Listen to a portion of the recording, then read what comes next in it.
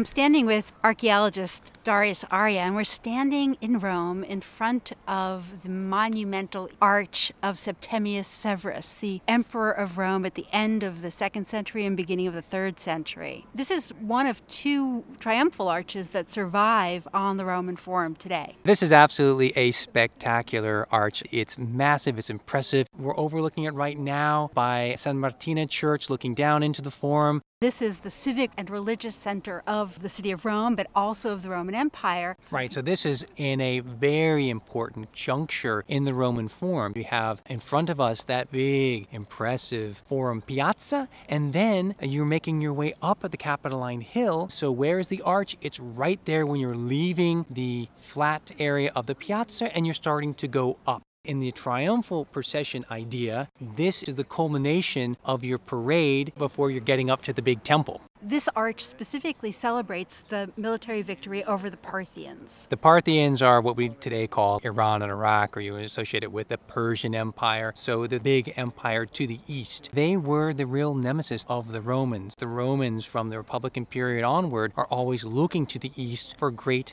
conquest. What we do have here in all of its effect and decoration and the imagery is all about his success, his triumph, and his conquest of a part of the world that now is under the domain of Rome under Septimius Severus and his sons. In terms of the historical record, did Severus even celebrate a triumph? In his biography, Severus refused the offer of a triumph by the Senate because he suffered from arthritis. He couldn't really stand to be in that chariot for the big procession. We're looking at 3 bays, each with a coffered barrel vault, and we should probably imagine the coffers in the barrel vault originally also being decorated and gilded. We're seeing arches today in black and white, as it were, in white marble, and it was in stereo. It was in color. It was much more vibrant. As we look at the Forum side, we see these massive freestanding columns that are attached to this attic story with beautiful composite capitals. And then we notice figurative sculpture in the spandrels, but also in the space of the piers between the columns. These show military scenes. For me, the most important thing is to look at those panels. There are 2 on the Forum side, and there are 2 on the side facing the Capitoline Hill, and we can read them counterclockwise. It narrates the battles and the cities that were conquered by Septimius Severus. Beyond all of that, these are the best idea that we're going to get for what the triumphal paintings, which were once carried in the triumphal processions, what they look like. So it's like a petrified version of what would have been visible and experienced just for one day of the parade. What are we seeing when we look at these sculptures? Because they are hard to make out. You read each panel from bottom to top. From the bottom,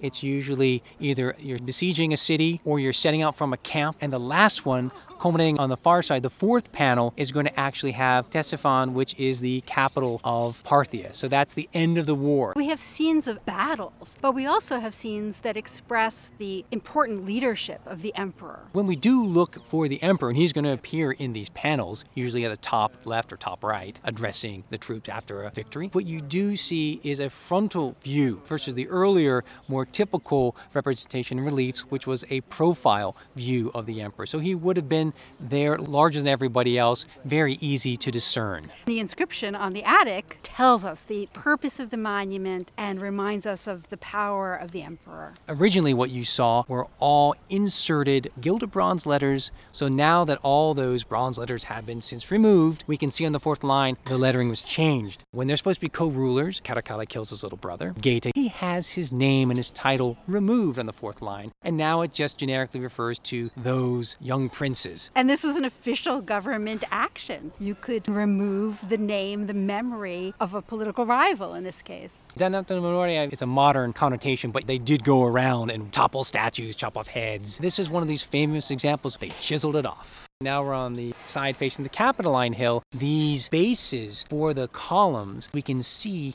that what's holding up this enterprise are a bunch of enslaved Parthians. How do we know they're Parthians? Well, they're wearing pants, they got their shaggy beards, and they got the little Smurf hats. But then there's somebody else with them in each occasion. It's a guy who's taller, he's not hunched over, and he's a Roman. He's not wearing pants and he's got his military cloak. These are soldiers. And if you look really closely, you can see he's holding a chain. And this one in particular is so evocative because the Parthian is holding a baby. And what's going to happen to that baby? You don't sell families together in the slave market. You separate them. Let's let's talk about those victory figures in the central spandrels. These are winged female figures carrying military standards. There's Nike. They've got a very large stick, and at the end of the stick is what they call a little tropeum. So it's like a little effigy of a defeated foe. So you have some clothing and you have a helmet, so you kind of give them that sense of a person without it being a person. And the keystones, they're really awesome as well because they are very well decorated, either with the Hercules or Bacchus. In the center larger arch, the keystone is Mars, so god of war. And what are we seeing in that long lintel space? Oh yeah, and you've got that little micro narrative frieze where everyone's much more squat and squished together, but what you can clearly see is people are marching and there are wagons being towed by animals. So there are some of the spoils of war that are being taken back to Rome that are going to be